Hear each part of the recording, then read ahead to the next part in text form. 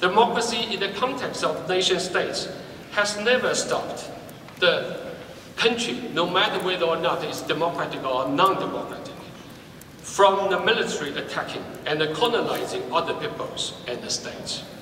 On the contrary, democracy sometimes was often a means of mobilizing mass support for the colonization and the military action from the 19th to 20th century history. At bottom, civil rights within the nation states do not provide a notion of equality that extends beyond their borders. So this is especially from perspective of third world countries. Second, the reciprocal relations among the democracy, equality, and the nation states in the age of globalization often set the stage for the exploitation of the resources and the labor of other countries and societies.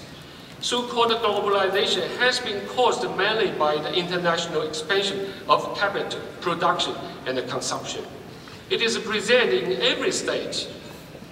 Hence, the model of the development adopted by one society often has repercussions for other societies. All of the economic and the social decisions reached by the very large societies such as like the United States, China, India, EU, all that has exert a major influence on other countries as well. Using democratic procedures to foment imperialist mobilization is nothing new. In the contemporary model of the democracy, people outside a given society have no right to participate in the making of important decisions within other political communities, even though those decisions will ultimately affect them too. In this sense, the right of citizenship works to exclude others. I'm not saying give up this citizenship. It's how to expand the connotation of that the citizenship are extremely important. The third challenge to democratic triad is the demise of the cultural pluralism when it comes to large-scale immigration. Waves of immigration have been set in motion by globalization, market orientation, and inequality in the countries of origin as well as on the global scale. Migrants altered the composition of the population in many of the countries they seek to enter. The host societies accept them only as a labor force without giving any official recognition to their cultural identities. In hopes of protecting their own interests, the identity politics in the immigration society dovetails with the abstractness of the capitalist production. The demise of the cultural pluralism has two implications. For one thing, the nation state cannot integrate the migrants without causing friction. On the other hand, the migrants' efforts to retain their own culture ultimately hamper the process of integration.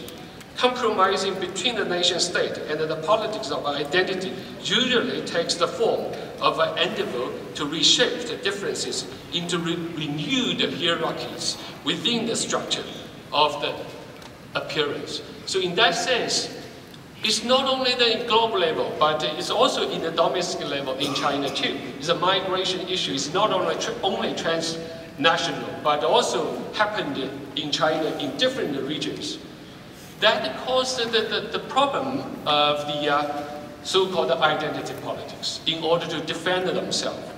However, that the identity politics easily lead to the new nationalism, because the identity politics reduces the complexity of the human being, different dimensions, only focus on one dimension. For example, religious identity, ethnic identity. We actually, as a human being, we are the citizens, we are the members of our family, members of our society. Is a complex, the human being. Identity politics used to reduce the complexity into the one dimension. So on the one hand, you have the domination from the whole system. You have the resistance from below, but lead to the one dimensional again. So these is the dangers I think that we are facing. In order to have a real substantive idea of democracy, we need to rethink about all these issues.